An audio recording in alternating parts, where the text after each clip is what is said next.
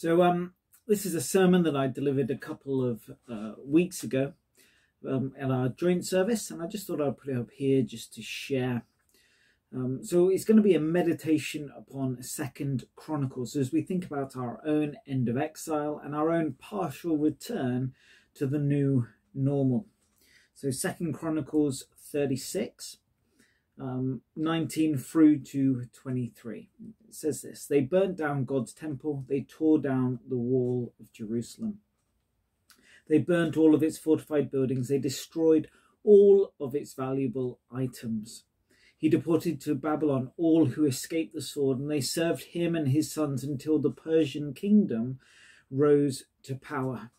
This took place to fulfill the Lord's message spoken through Jeremiah and lasted until the land experienced its sabbatical years. All of the time of its desolation of the land rested in order to fulfill the 70 years. In the first year of King Cyrus of Persia, in fulfillment of the Lord's message spoken through Jeremiah, the Lord motivated King Cyrus of Persia to issue a proclamation throughout the kingdom, and so put it in writing, and it read, "This is what King Cyrus of Persia says. The Lord God of heaven has given me all the kingdoms of the earth. He's appointed me to build a temple for him in Jerusalem, which is in Judea. Any one of his people among you may go up there, and may the Lord, his God, be with him." And this passage refers to the Babylonian exile, and it lasted for around 70 years. At the very beginning, we're told about the destruction and the burning of the temple, and at the end, we're told about the rebuilding of the temple, the house of prayer for all nations. And as the Israelites went into exile, they assembled at a place called Ramah, which had been where Rachel had been buried. Rachel was the mother of Joseph and Benjamin, and is depicted in Jeremiah 31 as crying out for her children, the tribes of Ephraim, Manasseh and Benjamin, as they go into exile nearly 1,000 years after her death.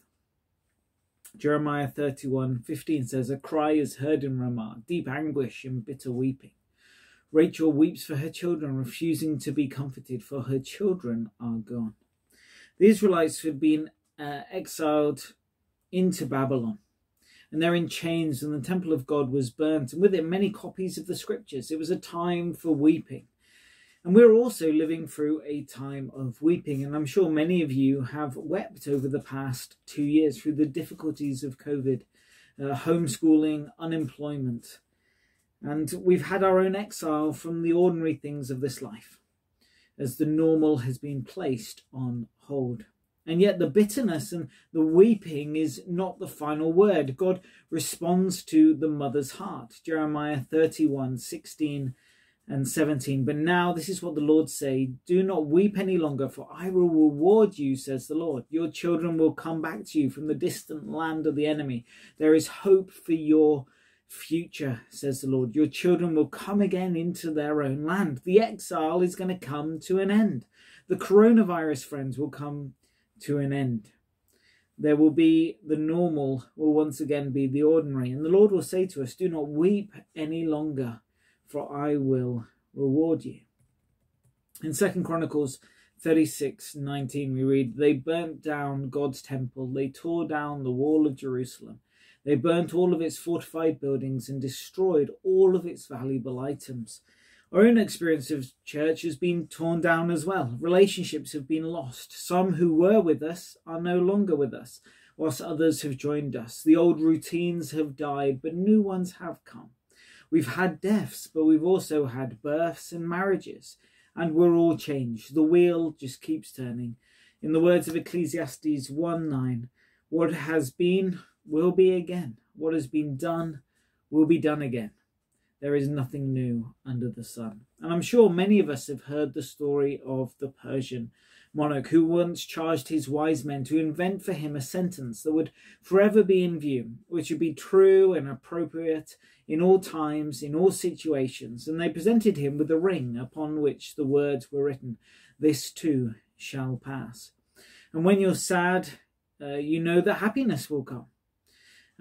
When you're happy, you know that sadness will also come. In the words of Ecclesiastes 3:4, there is a time to weep and a time to laugh, a time to mourn and a time to dance. As Ecclesiastes 3:11 puts it, he has made everything beautiful in its time, and he has set eternity in the human heart. Yet no one can fathom what God has done from the beginning to end. Change and death are certain in life, and none of us can fathom God's plan and why things happen the way they do. None of us can know why COVID-19 happened, or why some of us have gone and others have come. And yet God has set eternity in our hearts, and he makes everything beautiful in its own time. So when we look back from the end, and we see the beauty of the pattern, the light and the dark, good and the bad times, and we will see all of it makes sense.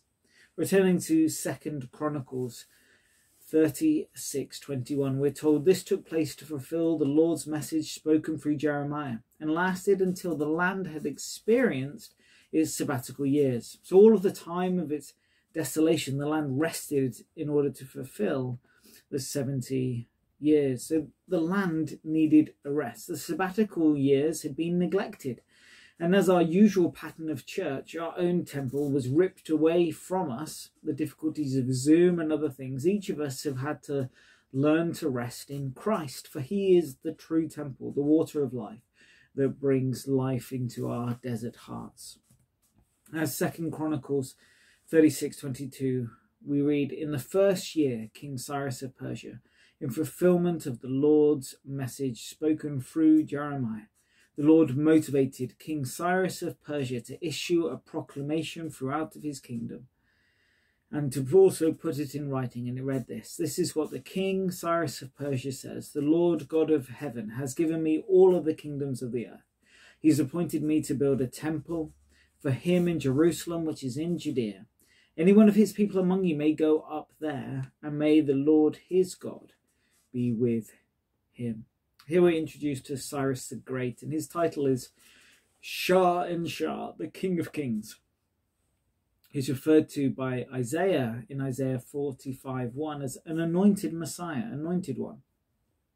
As such, he points to the greater King of Kings, Jesus, the Messiah, who came down out of heaven for us and for our salvation. He's the builder of the temple that is his body, the body of the Messiah, the church. And in Hebrews 11:10, we read, Abraham was confidently looking forward to a city with eternal foundations, a city designed and built by God. And this is our true hope in the days ahead. Not a hope in a vaccine passport, but in a city where God will live with us and we will be his people. He will wipe every tear from our eyes, and there will be no more death or sorrow or crying or pain. And that truly will be the end of our exile. The return of humanity to Eden. The restoration of all things in Christ Jesus. The end of God's plan from before creation to make for himself a family through Jesus Christ. So in conclusion, friends, though we're passing out of lockdowns and into a new normal, the times ahead might be tough, but they will also be filled with laughter and filled with joy. Christ comes to each of us in the Word and through the Spirit. And do we have our hearts prepared to receive him and meet him there? Are we looking to find our rest in him? If eternity has been set in our hearts, can we, like the psalmist, declare, Psalm 73, 25-26, whom do I have in heaven but you, and on earth has nothing I desire beside you. My heart and my flesh may fail, but God is the strength of my heart. He is my portion forever. Let me pray. Heavenly Father, we just thank you for this word in season, Lord. May it come to each one of us, Lord, that we might receive it and know that times change, seasons change, and yet you remain the same forever. That you are love towards us, that you delight in us, that you have forgiven us and made a way for us to be received with open arms back into your embrace. Amen.